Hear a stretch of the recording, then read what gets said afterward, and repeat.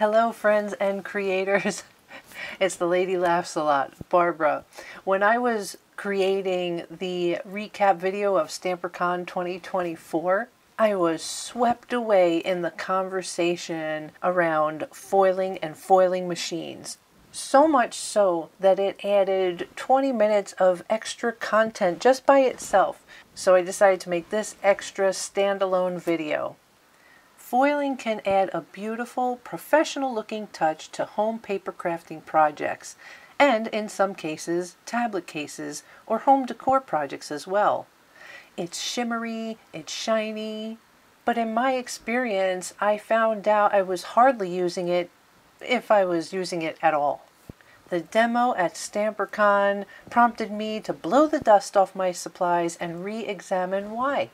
So what we're demoing here today is the MIG machine from Pink and Main. American Crafts actually makes it, and we private label it. Basically, the science behind this is that toner in a laser printer gets sticky when hot, which is why when I found out about this technique a few years ago, I got an inexpensive laser printer so I could print my own designs. When you use toner, toner gets sticky when it gets hot. So our foil actually is a foil that has no adhesive in it. So what you need is something to pull it off. So anytime you use our foil, anything sticky will take the foil off. This is a critical piece of information because there's different types of foil out on the market. There are some that have no adhesive attached to the foil. There are ones that have adhesive, a layer of adhesive on the foil, and those both need heat. But there's also one that has adhesive with the foil that doesn't need heat and only uses pressure. Let's talk about the anatomy of a foil sheet, just for a quick second. This is a used foil sheet so that I could explain that that clear plastic that you see after you pull it off is called the backing sheet, right? So there's the clear plastic backing sheet, then there's a layer of foil, and then some foils have a thin layer of adhesive added next, and some don't. Can you describe, because there's two different types of foil, right? There's this foil that you're talking about. There is two types of foil. What's the other one? On the market, there's two types of foil. There's one that's called heat foil. Even though we use heat, it's not for the foil. It's for the toner cards to get sticky. Oh, so okay. Spellbinders is the biggest one that uses a foil like that. Okay. So they have adhesive right on a very thin layer of adhesive on the foil, so that when it gets hot, it works like a hot glue gun. That foil will come off. So you always need something sticky, but there's a lot of foils on the market. Spellbinder is a big one of it, that has the sticky already on it, and that comes, then heat will make that foil sticky.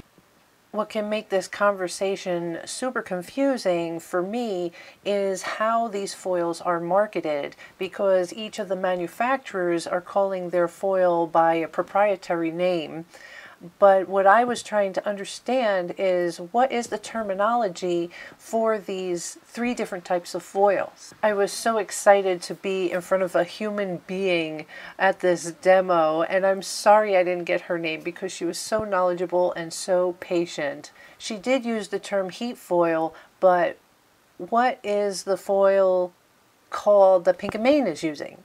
And there's two different names to look for, right? Because isn't that one called like thermal something? Thermo or heat foil or thermo. There's thermo web too, but thermo web makes something different. They make both kinds. Oh gosh, okay. You know, so that's the manufacturer's thermo web. So, and what is your? It's just called ours is called Pink and Main. It's called Pink and. I love Pink and Main. Pink and Main. We call it cheer foil.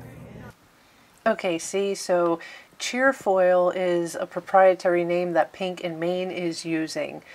So if heat foil is foil with adhesive, what is the foil without adhesive called? I did a little more online research after I came home, and our friends at scrapbook.com had the answer. They listed 3 types of terminology: heat foil, reactive transfer foil, and adhesive foil. So this fabulous woman doing the demo for Pink in Maine is using a reactive transfer foil, which I've noticed they drop the reactive and just sometimes call it transfer foil. Okay, so transfer foil does not have adhesive on it, so it needs the thing that it's going to get stuck to be sticky to pull the foil off the backing sheet. An example of this is toner cards. Pink and Maine, along with other companies, sell toner cards like these with images already printed on them. A type of ink that comes out of a laser machine. We get them done professionally because we don't want any kind of problems with them, and it's done on a kind of paper that has a little bit of gloss on it. Okay, so let's let her continue her demo, and then I will demo some other types of foil so we can see how they can be best used with art journaling and memory keeping. I usually start my make machine at a 3. Okay. You don't want it to get too hot. We have a power switch here that turns on and off. It will automatically go off when it sits too long. So that's just so it doesn't catch on fire. So once I have that, we're going to let it cool a minute. And then when we do the reveal, That's the fun part. is the fun part. Look at that. Yay! And that's not all. So now we have all this foil left on here. So we can take a toner card, which is all toner ink on here, and we're going to flip this over like this. Going to line it up again. That. Wow. And here is that. So that's using the same. So then I'm going to let this, Like the old cool. Polaroids. Yeah, you gotta let it cool. And this is just the backing sheet that you're seeing here. So when I pull this off, all the rest of that foil gets used. This is your backing sheet for the foil. So my version of this at home is setting up my laminator so I can show you why I love using my laser printer with foil. Of course, you have to wait for the laminator to heat up, so I cut and prepped my pieces while I waited. I use standard kitchen parchment paper to put the project through the laminator. This is why we all get excited about foil. Look how gorgeous! How cool is this? So this is just a 28-pound laser printer paper run through the laser printer, and the laminator is set on 3 mil. This gives me the opportunity to print out anything custom that I want. Yep, custom foil, baby. Gotta love it. So shiny. Back at the demo, she described another way to use foil, which I will demo for you here at home. So if you have something sticky, let's say you have a stencil that you love and you want to foil a stencil. If you have a transfer gel or any kind of gel that dries tacky, you can put that down, let it completely dry, and then put your foil on it. But you got to let it dry tacky, and once it's tacky, then the foil will come off on that. So anything sticky will pull our foil off. So I like to layer it on thick because it's easy to accidentally scrape too much off. Like you can see the black paper now, so then I go back and I'm trying to smooth that over. I want to make sure I have nice full coverage. A reveal is so satisfying even if it's not the finished project. I decided to also use a white sheet of paper with this habit tracker stencil.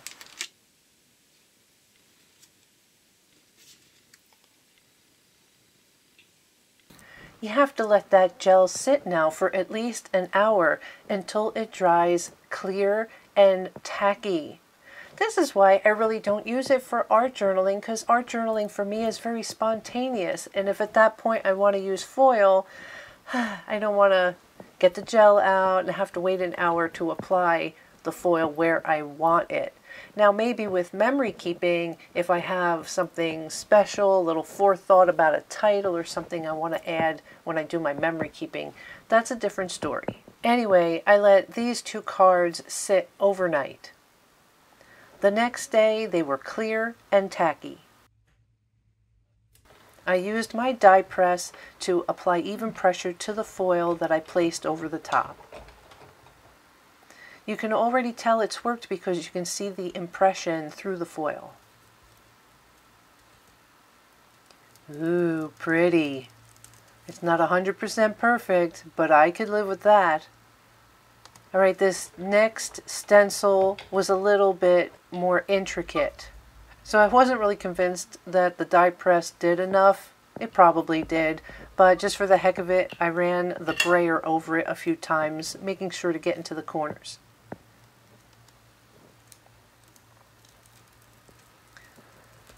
Oh my god, I love this. This is so gorgeous. Wait, why don't I do this more often? Okay, so far you've seen the two ways I would use reactive transfer foil or transfer foil. Custom designs through my laser printer, or using that gel transfer if I don't mind waiting over an hour to get the job done. Before I talk about the other foil, the heat foil, let's switch the conversation back to the foiling machine. So as you saw before, I'm using a laminator at home that has two settings, 3mm and 5mm plus. I experimented with these decofoil transfer sheets and their toner cards, which have been sitting for over a year unopened. Their directions even show how to use a laminator. The results were not as fab as the demo we just saw with Pink and Maine. Still gorgeous. I'm assuming my laminator didn't get hot enough maybe, because the second one was even worse. She did mention that their toner cards are done on a type of glossy paper, and these decofoil ones felt more like a chipboard.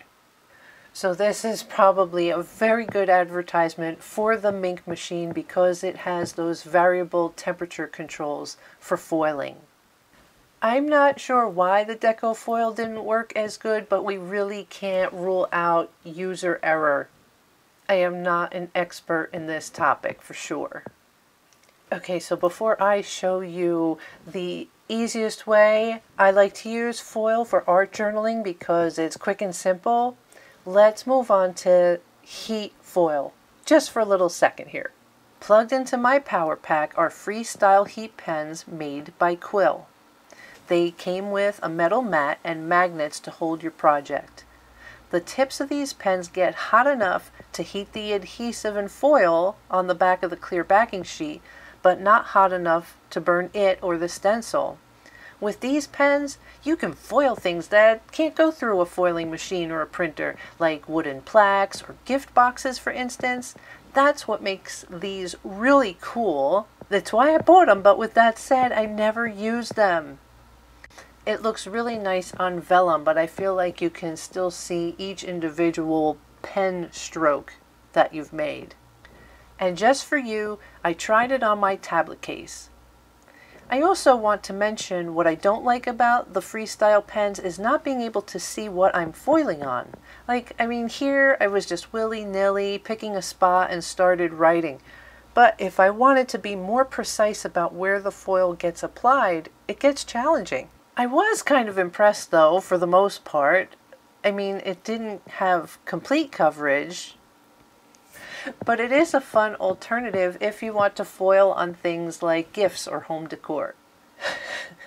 Look, you could really go down a rabbit hole. Yes, even further than the rabbit hole I started when it comes to foiling, because now they have these hot plates that remind me of what my family and I used to use back in Thanksgiving when I was a wee child. These plates heat up and you put something similar to a die for the die cutting machine on the hot plate. As a matter of fact, I think some of them work both jobs. I don't know, but you heat up this die on this heat plate and then run it through pressure with the foil on it, and it does foiling. I'm telling you. I'm sorry I don't have one of them to kind of show you, and for as much as I use foil and as much as I'm an expert, as you could tell, I'm not going to get one of those anytime soon. Never say never, but right now, for my art journaling and memory keeping, my printer and laminator is just fine. But this helps me segue into the most feasible, easiest, no, oh wait, I can't even, wait, there's more. Hey, and wait, remember there was a third foil. You had the heat foil, foil with adhesive, reactive transfer foil, foil without adhesive, but you need something sticky for it to pull the foil off. Well then, there was adhesive foil, right? Look, I have this Cricut set up that it just uses pressure, no heat required. I haven't opened the boxes. I haven't used this yet. I love things sparkly, so I have a lot of hope and eagerness. It just never happened. This is the fastest, most funnest way to use foiling for someone who's doing art journaling, or even in like your daily journaling keeper book. I don't know if you want to edit that out or not. As often as I use dies and my die cutting machine, it is more likely that I would use this technique, using full sheet sticker paper to cut out shapes. This can be done either with the manual die cutter or with a Cricut or Silhouette machine. I'm using the metal mat that came with those quill pens to hold down the foil, then applying the sticker to the foil. This way it doesn't matter if it's heat foil or transfer foil or adhesive foil. The adhesive on the sticker is going to pull off the foil. Then use a brayer or run it through the die press to get good coverage.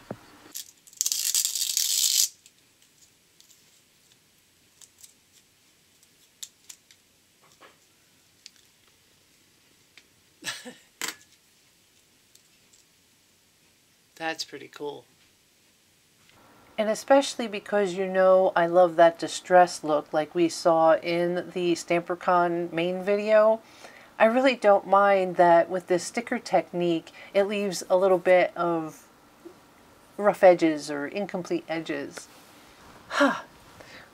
So what did we learn? Heat foil has adhesive already on the foil, so you just need heat to apply the foil to the surface.